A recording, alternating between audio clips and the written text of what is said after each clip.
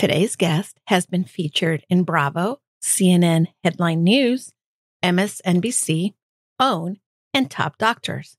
It is an incredible honor to have Dr. Stephanie Bathurst here with us on the show. We have saved this episode for Valentine's Day week because we feel that it's incredibly important to have someone as well-versed in intimacy and the topics of relationships. Dr. Stephanie is a licensed clinical marriage and family therapist and certified sexologist. She is also licensed in Maryland, Hawaii, and Florida, Virginia. I can't wait to really be able to jump into this conversation with you. But before, let's chat a little bit. So on with the show. Welcome to Casa de Confidence, a podcast for you. You'll hear some incredible women and some awesome, cool dudes going confidently in the direction of their dreams and living in the purpose of their heart. You're our host, Julie DeLucca-Collins, and you are our sidekick. # handsome hot husband. That again. And the producer of the show. That I am. I am an author, speaker, coach, dreamer, and most of all, we help people go in the direction of their dreams and support them on their purpose. So pull up a chair, grab a drink, and make yourself at home because our casa is your casa. Hey, Julie. Daniel Collins. Hello. Hey, everybody. Welcome back to another week of Casa de Confidence. And we are once again late. We are once again late. You know, it's been a busy couple weeks. For someone who batches episodes, I can't believe that we still are late. I know. But my priorities? Yes. Are my customers. Your customers or your wife? What would our guest say about that? Well, it's not my wife. It's our podcast is what you always tell me. Oh, yeah, true. It's our podcast. Right. Anyway, amazing. It's been a busy couple of weeks, but you know what? Busy, neither here nor there. Busy is... I'm looking forward to this episode, especially on a week like this. This is a week of Valentine's. Yeah. Did you get me a gift yet? No. I just want to tell you that... Did you get me a gift yet? Of course. Really? Yeah. It is Valentine's Day on Wednesday. Tomorrow, there's going to be snow. Oh, I guess I'm going to be late then. Just like this podcast. Oh, my goodness. Anyhow, I have to laugh at something that happened to us last week. Okay. I'm scared. So we have a client and we were on a Zoom call with this client. He's a podcast client and it's a male. It's our male podcast client, our cool dude. And he was saying, he's like, I think I know both of you. And he described Dan to a T and he described me to a T, except when he described Dan, he said, that's Julie. And, you know, because he called Dan chatty and he called me when he was describing Dan. He said, and you're very methodical. Actually, so he got us kind of turned around. He got us 180 degrees out, but yes, he caught me at a moment where I had been, I had been working a lot. Mm-hmm. And sometimes when I'm working a lot and getting things done, I will get chatty. Yes, you do when I get chatty. And I'll speak a little faster. And I guess I was being Julie. Julie was being me because I was actually putting my hand up. I'm like, hold on. He didn't want to let me talk at all.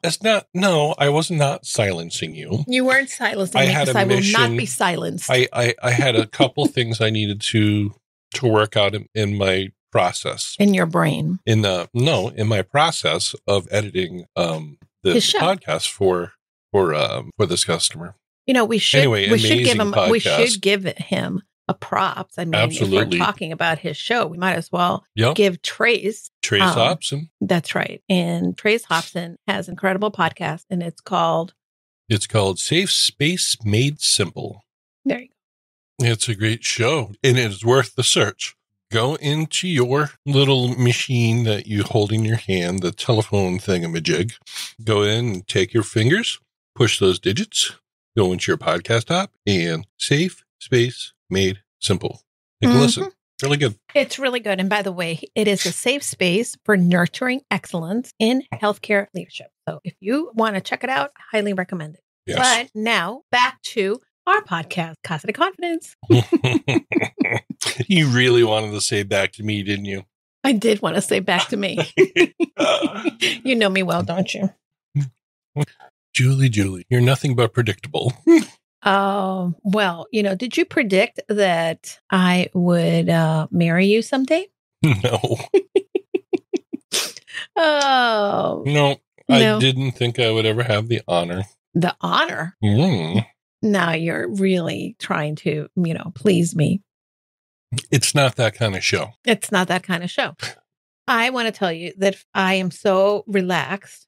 We went with my girlfriend Arlene and Johanna and Ellen to the Water's Edge Hotel and Spa for a girls' weekend. Yeah, sounds like you had a great time. We had a great time. I think everybody needs to get some time with their girlfriends or with their boyfriends, boyfriends, not boyfriends, or if that's your boyfriends. Wow. You're all hung up on titles right now. I bit my lip. Okay. That's the truth. I bit my lip. It hurts. And every time I speak, it's like, boom, it hurts me. We actually had a first at Casa DeLucca-Collins yesterday, though. Ooh, we did? Yeah. You didn't even notice, did you? No. Well, maybe I did. You got to tell me what it is. We were rooting for the same sports team last night. We were rooting for the same sports team. You're right. It's the first time this happens. Yeah, we lost, though. Yeah. You fell asleep before you noticed that they lost. Well, I didn't care enough to stay awake. I had to be to work early. Seriously? What? It's, you know what? I used to take, back in the day, I used to take every Super Bowl Monday off. Wow. That was your holiday, huh? It was my holiday because, the Patriots were always in the Super Bowl, so I always needed that day off. Oh, sorry, my goodness. I got cocky there for a second. You did. The dynasty's over and a new one has risen. The new dynasty being the Chiefs. The Chiefs is the new dynasty. They are officially a dynasty. 3 Super Bowls. 3 Super Bowls. So, anyway, for those people in football land. Yeah, what did you think of the halftime show? Well, I liked it. But, I think it was a little flat in spots. Okay. I think Lil Wayne, he woke everybody up. And did you see when Lil Wayne came out? Mm-hmm. If you look in the background, yes, everyone's dancing, the crowd, they're pulsating. Yep. I don't know if you noticed. I saw a video where there's 2 people that are getting thrown in the air out of the crowd. Oh my God! They're like 20 feet in the air. I did not see that. It's the best part is these people get thrown up in the air. By the way, what was your favorite commercial? My favorite commercial. I have one. I have a favorite commercial. Okay, I think I know what your favorite commercial is. Tell me what my favorite commercial is. Your favorite commercial was the one of that dude, the Wolverine and the other guy. Wolverine and the other guy? I forget what his name is. Deadpool. Oh, Deadpool. Was that your favorite commercial? It was not. Was it the Dunk Kings? The Dunk Kings, yes. Ben Affleck that was trying to record. Are they married or are they just They're together? Married. Yeah. Back in their studio. And his buddy was not having it. You mean Ben Affleck? Affleck. I mean Matt Damon. My goodness, I'm getting old. Was not having it, and at the end, she's like, "Y'all gotta get out of here." And she goes, "Oh, Tom, you can stay." Tom Brady. It was very funny. I thought that was hilarious. And I went to Dunkin' Donuts this morning, and that was playing on their menu screen. Yeah. What a great opportunity to repurpose content. I know, right? Which is what we do. Well, apparently the Dunkings do too. The Dunkings. I wonder if they're going to come out with There was a follow-up commercial later. There was. No, I'm going to have to go Ben Google Affleck that. And his buddy there. I forgot his name again. Matt Damon. What's wrong with my brain? They're walking down the street and they look at each other. You think they'll ever let us back in Boston again? Anyway. Oh my goodness. Well, I think that overall it was a really great game. I did want San Francisco to win because I have family in San Francisco. I left my heart in San Francisco. It is a wonderful place to visit. But again, we have a new dynasty, and I appreciate when people work hard and reach a success for what they're working on. And sports is always the best when you got a villain. Mm-hmm. It sure is. You had the Yankees. Yankees are not villains. Chile. They're champions. You had the you had the Yankees. You had the You had the Bulls. You had the Patriots. Mm. Now you get the Chiefs. You always hate the people. I mean, people in sports, they always, if someone wins too much, you want someone to knock them off their horse. That's the way it is. Yeah. Hey, by the way, I have excellent news for us. Yes. It is. Remember when the Starbucks opened in our town? It was the best thing that happened to this town prior to me moving here. Okay. Guess who is moving to that thing? The Where Starbucks is? No, it's the shops at Eastview. Apparently, that's what those shops are called. I don't know. Okay. You know the plaza where Planet Fitness is and No. the nail salon? Nope. It's right by our house. We can walk there. Oh, yeah. Okay. That plaza? Okay. Who's going there? Okay. Another Starbucks? No, the Fresh Monkey. What's a fresh monkey? What do you mean? You don't know what the Fresh Monkey is? A monkey that is just a wise guy? Listen, I am super excited about this because I'm going to walk there. All right. I'm going to walk to the Fresh Monkey and What's the get Fresh my Monkey? smoothies. Oh, it's a smoothie shop. It is a smoothie shop. Okay. So freaking fun. I can't wait. Is it a fresh monkey because they make banana smoothies? They have a monkey with a banana and other fruit. The logo. Oh my God, that's so stereotypical. He's got a banana. But it's fresh, you know? Okay. And I can't wait. I'm very excited because, you know, we need new businesses opening up in our town. Okay. So I'm going to tell you, I want to get back a little bit into our amazing guest, Dr. Stephanie. She is incredible. She's doing some work that a lot of people in relationship counseling and relationship work may not necessarily delve into. Some of the things that we talked about are definitely a little bit sensitive. So if you have sensitive ears, listen on your headset, or if you yourself had tender sensibilities, listen accordingly, because we do talk about her journey to becoming a therapist, how intimacy and delicate intricacies and how intricacies and intimacy can create deeper connections. Mm-hmm. And also we explore awareness, change, forgiveness, lots of different insight, but we also delve into a practice, an area of Dr. Stephanie Bathurst practice that includes ethical non-monogamy explored. That's for the curious about or living alternative lifestyles. So our conversation can take a little bit of a turn, but I did want to touch on that. I would not do justice to who she is and what she is doing in this world if we weren't talking about that. But we also unpacked that she hosts several couples retreats. Oh, she has couples retreats at Oahu, Hawaii. Okay, so I'm excited because it sounds like this is an amazing experience. She integrates functional medicine component in the retreat and aromatherapy along with some deep topic for intimate relationships. So I will let you go check it out and go to her website to know what we're talking about. Cool. Check it out, guys. Check it out for sure. Now, tomorrow we have some snow. You're staying home. I'm excited that you're here. Yeah, I'm going to be here tomorrow. We're making this episode not very evergreen by talking about snow tomorrow. But the producer of the show has to come in with this. Whatever. Okay. You know what? Tomorrow, I'm staying home.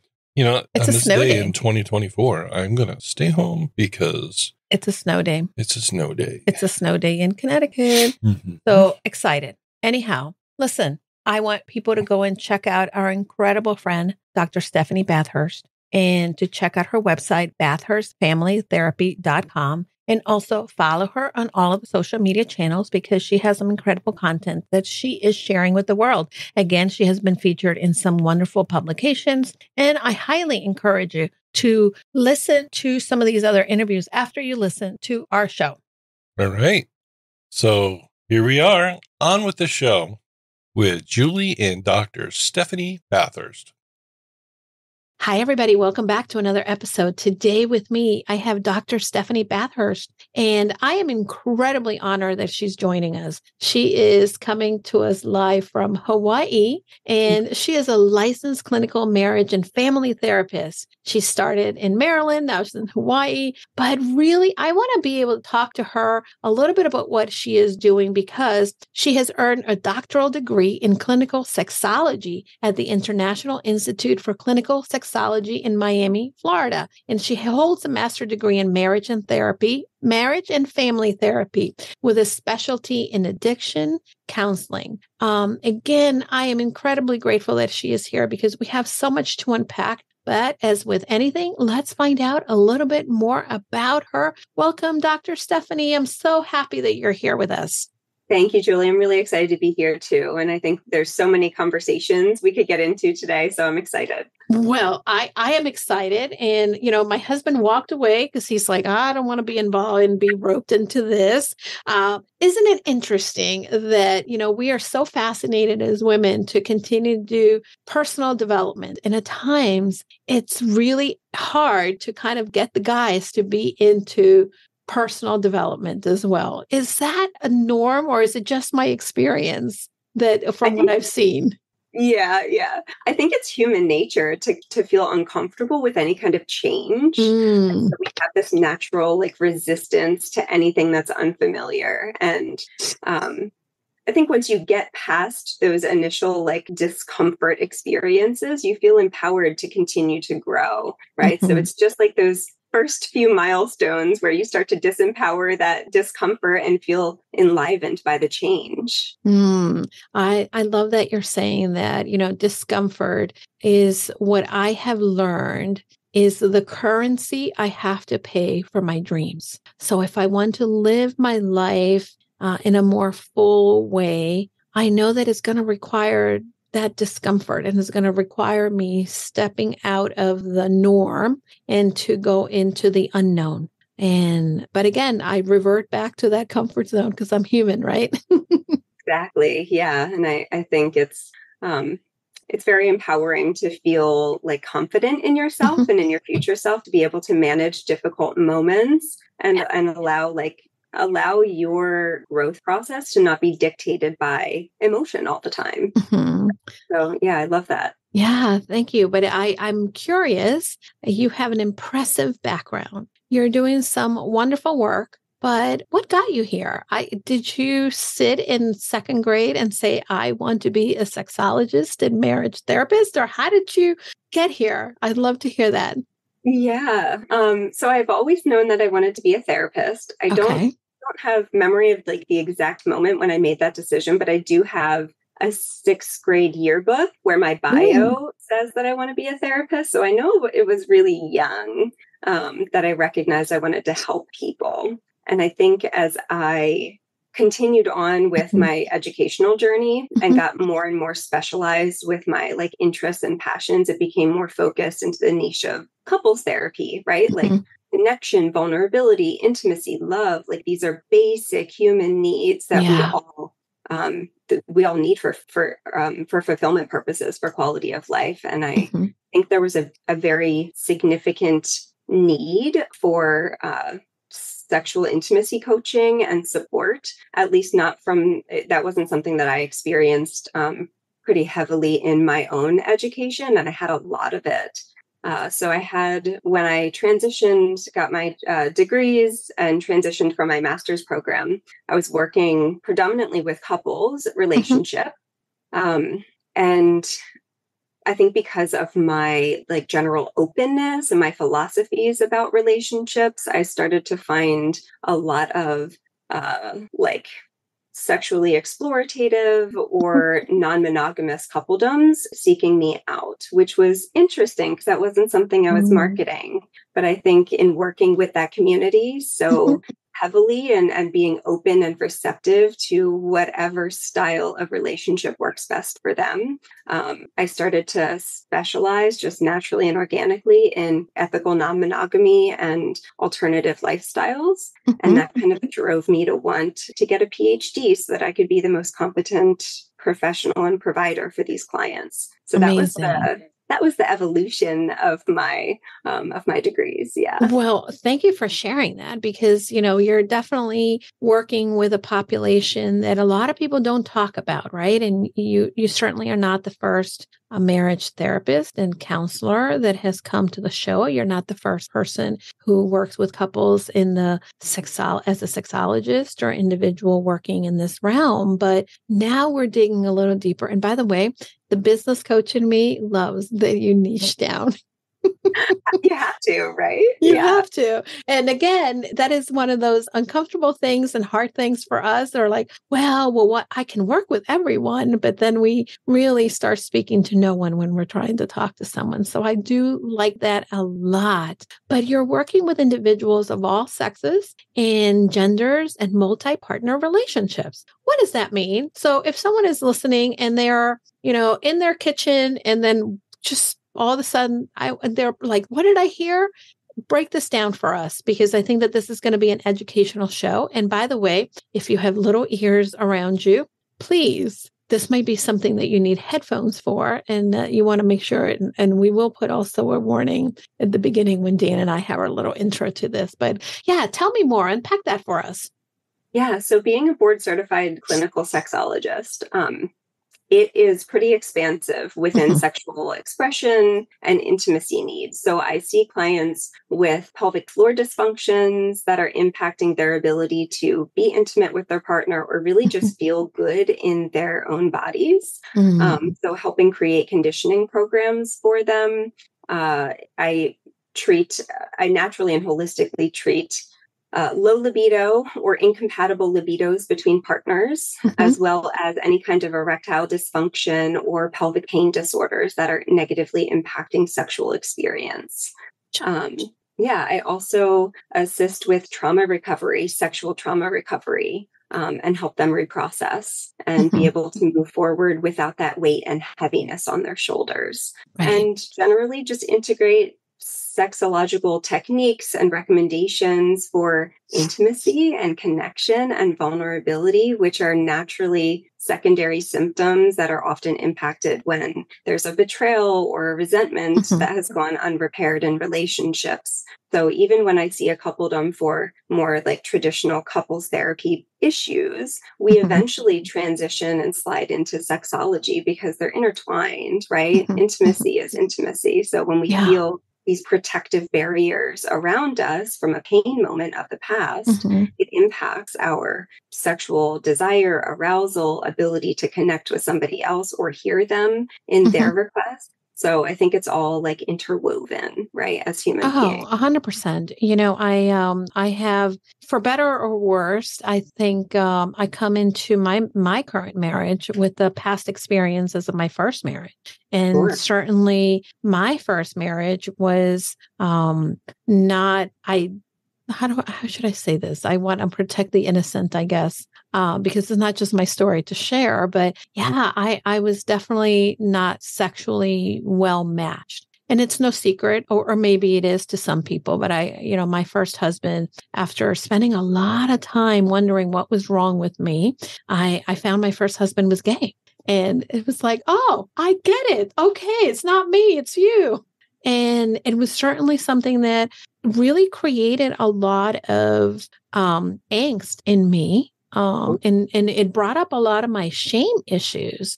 Thankfully, I have an incredibly loving partner who now the relationship is very different, right? But by far not perfect. How do we use the experiences from the past into creating the present that really makes us continue to be connected and really focus on being equal give and take? I guess I'm not sure what I'm saying, but maybe you can take what I'm saying and talk to us more.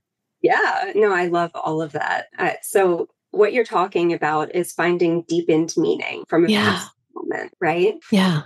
It's a critical and final step to the forgiveness process, right? In the clinical field, forgiveness does not mean like forgiving someone else and allowing them to feel relief from the choices or actions that they took. Forgiveness is about us, right? It's about our own quality of life and us deserving something more fulfilling or healthier than carrying the backpack of past pain moments around all the time, right? Yeah. So finding deepened meaning in a past pain moment or a past wound is so super critical because it allows our brain to, one, compartmentalize the past from the present, right? Like visibly, observably, objectively, now is different from then. I no longer need to carry that kind of intensity, hyperarousal, hypervigilance, Right. anticipating another pain moment if they're visibly different, right? Right. And it also allows us to grow, right? I think Mm-hmm. there needs to be, if we're reflecting on the past, because the past is forever solidified, we can't change it. There Yeah. should be something constructive about that reflection. We want to gain something from it rather than it just be like a passive consumption of our time and Gotcha. energy, right? So that Yeah. the deepened meaning is like, okay, that was a really crappy time in my life. That was Mm-hmm. really heavy. And I can empathize with my past self and how difficult that moment was. And also, I want to make sure that I went through all of that Mm-hmm. for a purpose, for a meaning. What can I take away? What life lessons can I learn? How can I learn to better articulate my needs or boundaries to have Mm-hmm. them, increased probability of being met in the future or with a future partner? And that makes us kind of stop fighting against what we didn't choose or what we Oh, didn't want, right? so good. Stop fighting against what we didn't choose. I think that there's so many times that this happens for us, and not just in the bedroom and for our sexual life, but it happens in our life. There's things that happen that we didn't choose, but it's important to be able to, like you said, kind of make peace with that part and not allow it to define how we're living our life today. And it's not our fortune teller. It really is just an information point in knowing where we were, right? Absolutely. Our past is Yeah. not an all important determiner of our future Mhm. self. We still have complete choice, Yeah. agency, and control over how we grow from these moments. Yeah, so beautiful. I see a lot of my friends, and I've been married for 12 years. Yeah, 12 years. It'll be 12 years in March. But I see a lot of my friends who may be married really young. And I did not marry my first husband till I was 30. So I certainly was not. We were together for 15 years. I guess we started dating when I was 25, but we didn't marry that young. I have a lot of friends that married before 25. And now, sadly, their marriages have ended. And now they find themselves in midlife starting all over. But they definitely are not the same person they were at 21, 22. Maybe this is the first time they have a new partner and maybe their second partner for them. How does someone navigate some of the insecurities that we bring into a relationship later in life? Yeah, I think awareness is the first stage of any kind of change process. If we're not Mhm. aware of what belief systems or future predictions, negative perspective that we have about ourself, our partner, or our Mhm. relationship, we don't know how to create game plans or change processes to better our situation, right? So, Mhm. awareness, and sometimes that just means taking some time, carving time out of your day to reflect on what your intentions are for the choices that you make, Mhm. and if they're aligned with your desired outcome. And other times that means seeking out a coach or a Yeah. therapist to give you some important feedback that maybe you have a different perspective and you're not able to see on your own. Oh, So so good. So good. I think that yeah, a lot of times, and this is really what a coach or a therapist does for us, right? They really are able to reflect to us some of the things that at times we may not be able to see 100%, or maybe we see, but we're not sure how to get past that to the next level, right? absolutely. Yeah. The awareness was really important. And if we're finding ourselves, everybody has a bit of a magic number for like how they measure and assess the satisfaction or functionality of their relationship, right? If we take it from like a ratio perspective, a lot of people are like, yeah, if it's 70% good and 30% not great, like we have tiffs or bicker and we need to repair those moments 30% of the time. When we look into like research of attunement, 70%. If you are attuning and connecting and accurate with your evaluation of what your partner feels and what they need in that moment, 70% of the time, your attachment is secure. You are good to go. You feel fulfilled and connected intimately. We start to drop down below that number. We start to feel it. We feel that disconnect. We feel moments of loneliness when we're not alone. And I think Mm, those are indicators for us to be like, okay, what am I bringing into the dynamic that is disrupting our ability to connect or communicate? And what do I feel like my partner is bringing in? Are these yeah. our issues or are these, preceding our relationship? Are these prior to our Mhm. relationship? and things that we're needing to work out and heal together. I love healing together. I think that, in my relationship with my husband as well, he also had a past relationship, and some of the pain from that broken marriage also were the things that he carried here. And we made an intentional decision to really heal together from our stories. We were 100% honest of where we came from. And that was one of the things that I think makes us a strong couple. And by the way, we're not a super couple. We don't have it all together. I don't want the listeners to think that we're like, oh my gosh, we're the paragon of perfection. Because certainly, I can tell you, Mr. DeLucca-Collins leaves his shoes and laundry all over, and I have to manage my brain and be like, I still love him, even though his laundry is in the way here, that sort of thing. But you talked a little bit about, being aware. And again, awareness is incredibly important. You also talked about that, when we start to fall below a certain threshold, what are some of the signs that because I think that we live by default. So many times we automate so many different things in our life, and that we fall below, right, that threshold at times, and we may not realize. And what are some of the signs that kind of are pointing at that we're going down, maybe not the road that we want to be down? What are some of the things that we should look at, either as an individual, in a relationship, or dating, or even in a committed relationship? Yeah, absolutely. There are so many, and some of them are unique and subjective to the dynamics that are in front of me, right? And that's why every treatment plan should be deeply personalized to every couple, because everyone's different. Yeah.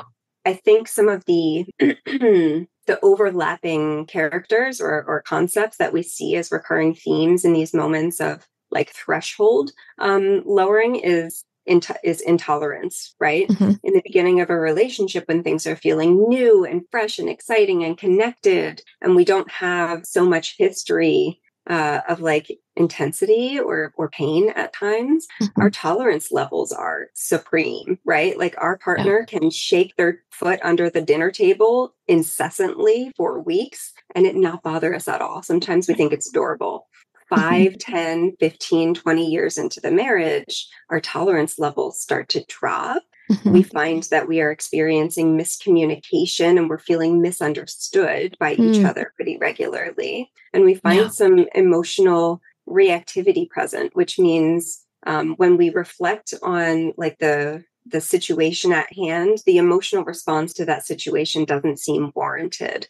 And oftentimes that's because we are globalizing these recurring themes in the relationship rather than looking at these moments as singular moments of misattunement, right? Misattunement. I love that word. Oh, yeah.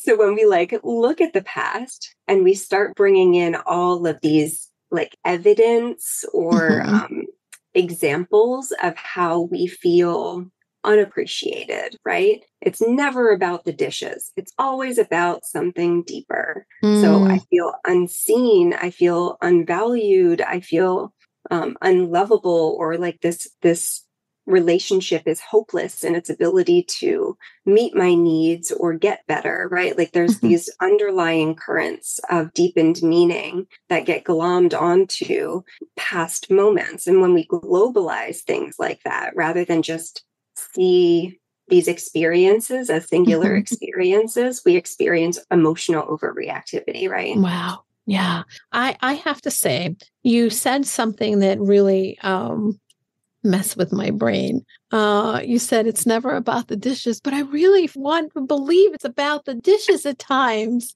I know that this is probably a scratch the surface tool. And I am big into personality, etc. So we've taken the love languages quiz. We've done the DISC assessment. I know my Enneagram to my husband's dismay. I take the test. I make him take it. And then I'm thinking, oh, well, because I'm on the D, which is the dominant personality on the DISC, and he is a supportive. I get it. This is, the way that I would have interpreted that assessment for a coworker, right? That's what I try to bring in. Maybe as the coach in me, and he's always telling me I'm not his coach, and he reminds reminds me that all the time. And I have to kind of sit back. But a lot of times I do feel it's about the dishes. Like, are you kidding me? Like, dude, I'm working just as much as you. Do the dishes, put them in the dishwasher. That's going to go a long way for me to be in the mood in the bedroom, right? Is there a level of that being the truth as well? It definitely, yeah. I think what we feel is unmet in the relationship as a whole in different domains absolutely impact our openness and receptivity to sexual intimacy or physical intimacy, especially for women, because women more so than men tend to mesh intimacy and sex. Right. Yep. So when that happens, when intimacy and sex are the same thing for us conceptually, we often need a foundation of intimacy to be present, right? First. And for a lot of men or for more analytical thinkers, women included, they are two separate things, right? Sex and intimacy are two experiences that you can have entirely exclusive from one another. And so you don't need that foundation necessarily to be interested. And that's usually a source of conflict between partners if they're different in how they conceptualize those two things. Yeah. I think going back to the dishes example, what I heard from you was, I work full time too. I contribute a lot to this relationship. Please do the dishes. Yeah. What I hear behind that is two things. I want to be seen for the amount of contribution and energy I gift to this relationship. And also, I require equality and fairness for me to feel fulfilled in this relationship. And if I feel like I'm contributing more on a regular basis than you are, I don't feel like I have an equal partner, and that's a problem, right? Yeah. You know, it's so funny as you're saying that. I'm hearing Brene Brown in the background saying, right, they were not 50-50, and that some days we all have to be more in than the other partner. And I know that at times it's like, I don't want to have that equal part in theory. I don't want to have the equal partner. But in practical, it's like, dude, come on, and I think that I'm not the only one. These are the conversations that many of my girlfriends and I have, right? How come they don't do this? We actually had a girls' weekend at my friend's boat. So if she's listening, she'll know. But, again, we're going to protect the innocent here. But that was the conversation with many of the women that were there, because there was a few of us girls, and we just can't imagine, like, why is it hard to, like, close in the hamper or take the trash? Like, why do I have to ask you for the trash, right? Why? Like, dude, that's the thing that you do. And now, mind you, I could take the garbage out too, right? But why do we create these rules? And how can we go back to Brene Brown, give in more than our share without feeling like we got the short end of the stick because we're giving more? How can we be selfless in the relationship when we're not feeling like it? And that may not even be an answer you can give, right? But I'd love your take on that. I have a couple of responses to it. Good. One, I think it's very real that our society in particular still has a double shift or sometimes a triple shift for women in hetero relationships, right? So I don't want to discount that being an active variable here, because I think there is an expectation still as like this is a cultural shift that we're needing. But there's still an expectation for women to financially contribute, do the predominant care for children or pets, and manage the household and social engagements. And that is so taxing and so overwhelming. There's so much mental load that is invisible and oftentimes unrecognized by their counterparts. And that oftentimes is what is like the tipping point or the straw, that final straw for women to feel unseen or like their dynamic is unfair. And so I think that's really important, is to bring in like the mental load, the invisible labor that we are still oftentimes expected to take on, but it's just as much taxing as like taking out the trash, right? Yeah. So that's one piece. In terms of evaluating contribution and equality within that contribution, it's important to do formal contracting with your partners because contributions look so different from person to person, right? It can be emotional contributions. There are 8 forms of intimacy. So it can present in so many different ways. It does not mean I'll vacuum the house on Tuesdays and you'll vacuum the house on Thursdays. Right. So like equality really demands openness and transparency of role choice for each partner so that everybody is known and accepting of what those roles are, what that division of labor and responsibility is to make that relationship function long term. So now you mentioned 8 different forms of intimacy. Did I get that right? Yeah. Oh my goodness. Okay. Can you give us a quick glimpse at what those are? Yes. We have creative, social, sexual, physical, emotional, experiential, and then we have psychological. Okay. I think that this is, and again, I'm measuring all of this based on my experience. And I think, there's so many different ways in which definitely my husband and I connect in so many different ways in this relationship, right?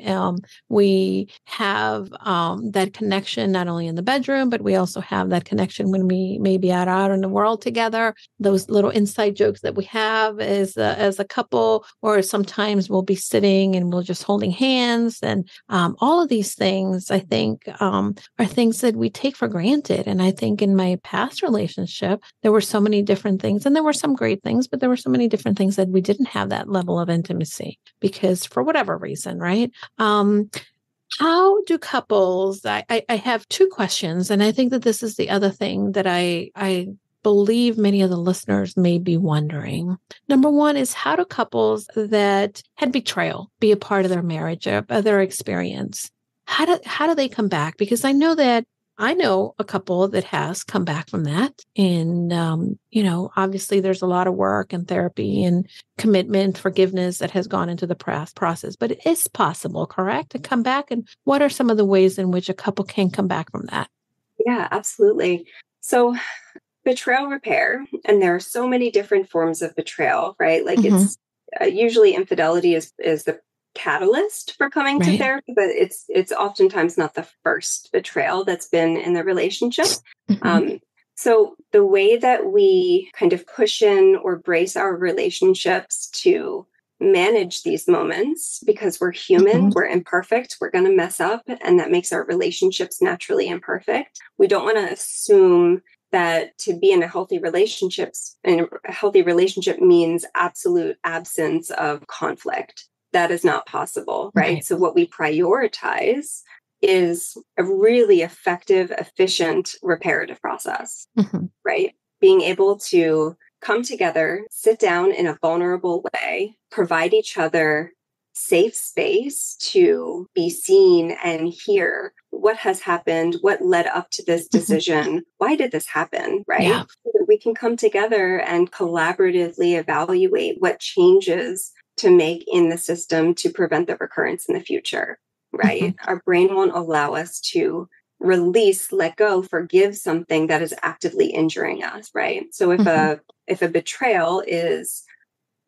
coalitions against your partner, right? If me and my partner are arguing and I bring my sister into the mix and it imbalances the hierarchy, and now I feel my partner feels unseen or unsupported, right? If the coalition is a recurring issue and that's a betrayal experience for my partner, the way to move forward is 1, provide the validation, 2, identify why this happens in the first place, the dynamic or the patterns, right? And then collaboratively come together to disrupt those patterns moving forward. We need the behavioral change in order to feel safe again, to step into that place of vulnerability. And there has to be a choice, right? Forgiveness or trust rebuilding. The formula is super simple, but really difficult to manifest, right? So the formula for trust rebuilding is verbal promises made with observable actions congruent with them. And then the choice to let go and move forward, step into that vulnerable space again. Without seeing those 2 things over time be congruent, we don't have any reason to choose vulnerability again, right? Mm, So I think yeah. there's like a whole protocol and process for betrayal repair, but as long as both or all parties are committed and interested in reconnecting in that way and healing, because it does take energy and effort to do so. As long as everybody's in it, it's definitely resolvable. It's repairable. Yeah, I think that there's such beauty in repairing a relationship, because there's so many different things that can happen that can lead to something like that. And I saw it with my parents. My parents divorced, but I think that there were a lot of different things that are possible when you decide that you're committed to the process, committed to yourself. You can forgive without being disrespectful of yourself, your values, etc. I mean, I can talk about this all day.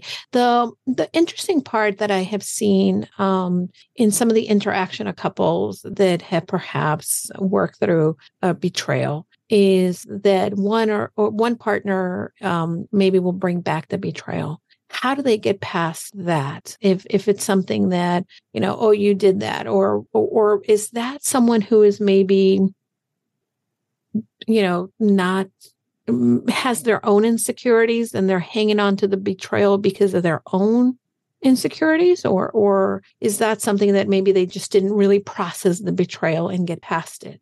Why? So this is when the betrayal ends and somebody keeps bringing the topic back up. Yeah. Okay. Because I've seen this a lot in again, I don't want to call anybody, but I see this in conversations that I've had with, individuals that I come in contact with, or even on TV as well.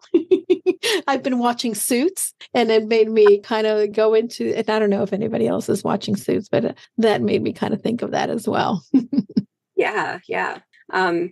Typically what that tells us, if it's being brought up in a way that, because there's a healthy and an unhealthy way of like rediscussing old topics. So in what can be normalized check-ins within the relationship, whether that be once a month or once a year, there should be a predetermined list of like topics or measurable questions that partners kind of bounce back and forth to evaluate the health of their relationship, right? Yeah. So if you're bringing up one of these past wounds or pain moments as a way to check in, right, after we've repaired, just to be like, hey, do we feel like we're still stable in the game plan that we created to ensure that this doesn't happen again? Are you feeling urges to do anything in particular? Am I feeling like my intuition, my spidey senses are on fire, and I'm now feeling hypersensitive to whatever you're doing? These are cues that we need to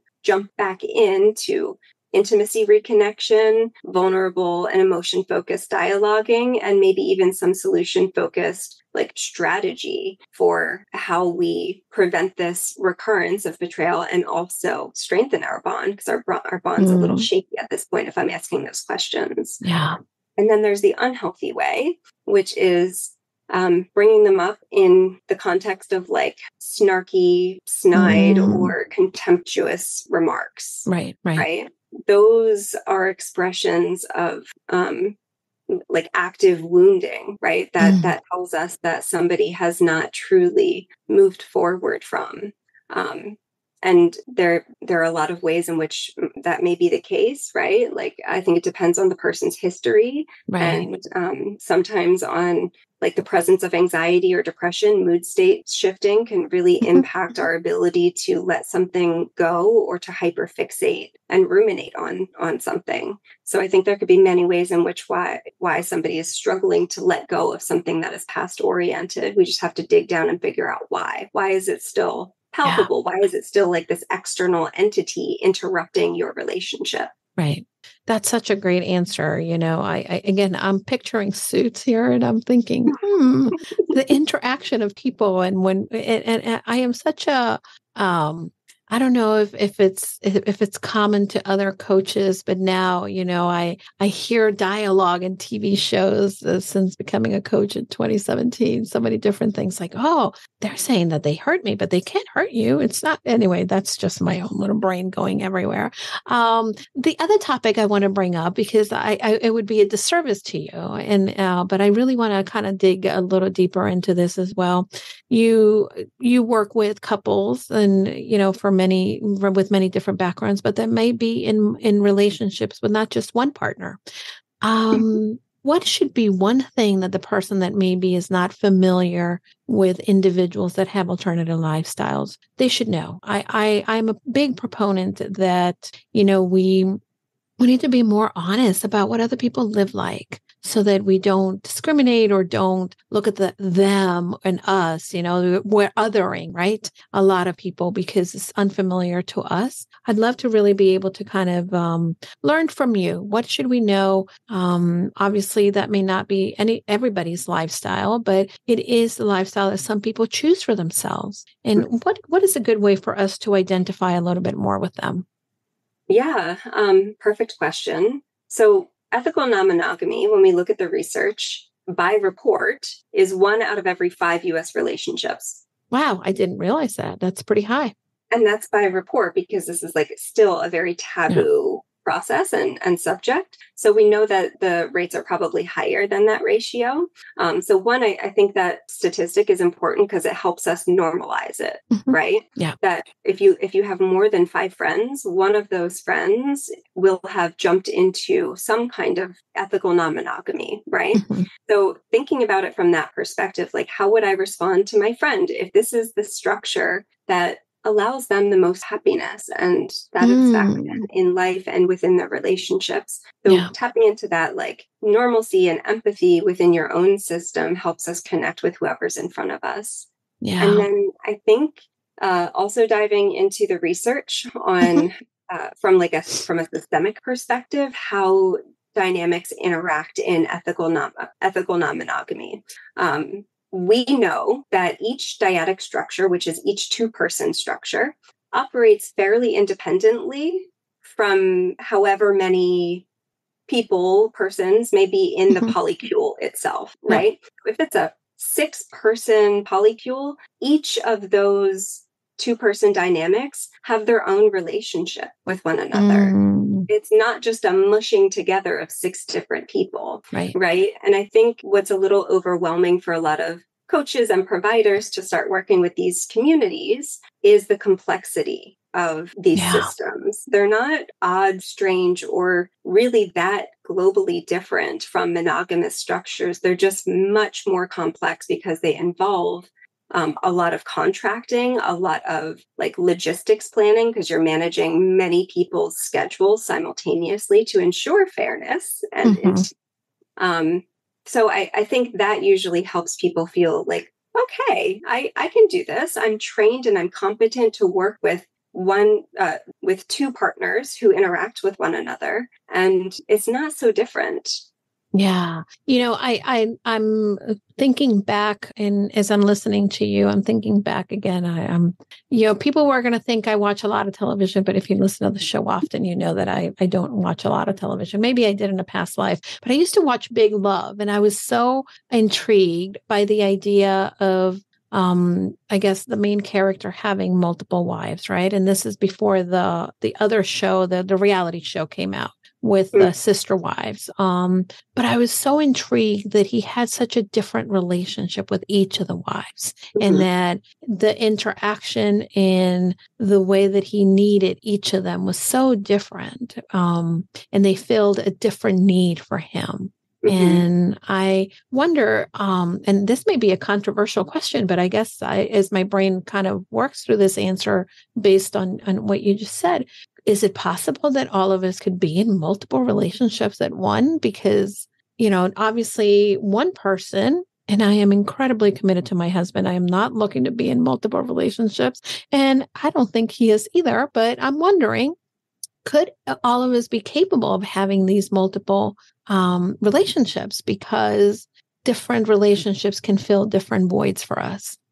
Sure. Yeah. And I think we're all absolutely capable. I think what blocks a lot of people are the philosophies of what love, commitment, loyalty, marriage, right? Like these are definitions that still have heavy backing from like religious belief systems or even older, like puritanical structures or expectations about sex. And you know what I mean? So I think it depends on your definition. And if your definitions change or evolve or expand, your openness to other structures or other experiences of love opens as well.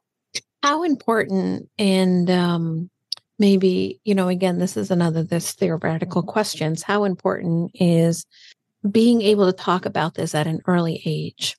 And, we live in a society right now that in many areas, they're really censoring education, information, being, again, for a puritanical perspective that may not necessarily fit into everyone. Everybody has a different definition of morality, but how important is it for us to have open and honest conversations? And why should we be able to create instances of openness for these conversations? Yeah, I think the education piece is largely what's missing for both relational and emotional intelligence in our like core curriculum for public education, but also just our general society. We don't talk about these things often. Critical life skills in order to have successful and healthy relationships. So I think having these conversations early on is really, really important. What we're empowering is choice and freedom for people to participate in whatever expression of love helps them feel seen, appreciated, connected. And for some people, having a philosophy of openness and multi-love does not mean that they're going to be engaging in an open relationship or in polyamory, right? Yeah, some people just like, I found a person that I love and I'm deeply committed to. And also I'm tired and my other primary person's going to be me, not somebody else. Amazing. Yeah. And I think that's totally healthy.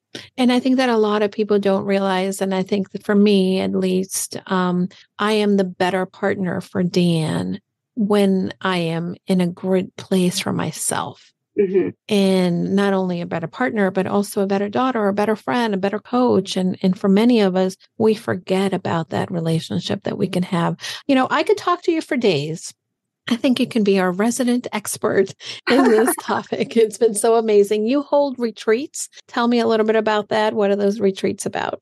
We do. Yeah, we host Hawaiian in-person all-inclusive couples retreats here on the island. We have a little farm that we are on, about an acre retreat. I know. Fruit trees and herbs. And it's about 4 hours of therapeutic workshops that are personalized to you in the morning. And then we do really, really fun excursions in the evening. So it's a blast. We all have a great time. And it's like 6 months to a year of couples therapy smushed into one weekend. That feels like a vacation at the end. Amazing. Amazing. So who should be looking at maybe attending this retreat? Because I would imagine it's not just the couple that maybe is experiencing some challenges. This could be any couple, correct? Absolutely. Or multi-partner couples. Absolutely. Multi-partner. Yeah. Amazing. Anyone who is identifying as like, our relationship feels like roommates, we seem to have lost our fizzle, or we're actively trying to repair resentment that is no longer present, but the emotional response to it is present. Yeah. Amazing. Amazing. I have learned so much. This has been an incredible conversation. As always, I love having guests that are just know their stuff and really are creating an impact on the lives of others through the work that they do. Thank you so much for taking the time to be here, Dr. Stephanie. It's been so good to have you and get to know you better. Will you come back again? Absolutely. I had so much fun talking with you, and we could dive into so many other topics. Too. Please. My brain is going 100 million miles per minute now. I'm like, we could talk about this. We could talk about that. And maybe we'll take some client questions and kind of deep dive into that. That would be kind of really fun. So we'll talk offline. I want everybody to please make sure that you connect to Dr. Stephanie Bathurst let her know, number one, that you found her through Casa de Confidence and that you are really loving her stuff. She's got the flow formula. She's got a quiz on her website. She's got all of the outline of her services, how to schedule time with her. She has the information on the retreats, and that is Bathurst. Oh, did I say that right? Wrong. I knew it. Sorry. I'm going to spell it Bathurst familytherapy.com. And we're going to put this in the show notes. So make sure that you let her know you found her here, follow her on all the social media platforms, and make sure that you, prevent yourself from being hacked like I was, and change your passwords, people. Noted. So noted. Don't forget, go confidently in the direction of your dreams, everyone. Thank you so much for being here. Until next time. Thanks for listening to Casa de Confidence. We thank you for listening, and if you want more, go to casadeconfidencepod.com. Check Julie out on her socials as Julie DeLucca-Collins. And you can also check out her website at goconfidentlycoaching.com. Have a great week, and don't forget, go confidently in the direction of your dreams. Hi, everybody. I know that sometimes we get very lonely in this entrepreneur journey, and I want to invite you to join us into our limited time only Purposeful You Mastermind. For many of us entrepreneurs, we believe that we can do it all, but the reality is that doing it alone only creates a lot of overwhelm. So join us at the Purposeful You Mastermind. You can find out more information by going to bit.ly/Julie's Mastermind. This is going to be the place where you are able to then unlock your full potential and achieve long-term success for your business. Push you behind your current limits, expand your connections, discover new ideas, and implement them with confidence. You're going to get the support in all aspects and transforming you to the six-figure business you've been looking for. Pause and get off the hamster wheel if you've been spinning around. This is a time where you can get that support from like-minded entrepreneurs that are here to join you in your journey. Together, we can challenge the assumptions and land the speaking engagements and opportunities we want to grow our business and make an impact in the lives of people. See you then. Remember, you can find the mastermind at bit.ly Julie's Mastermind.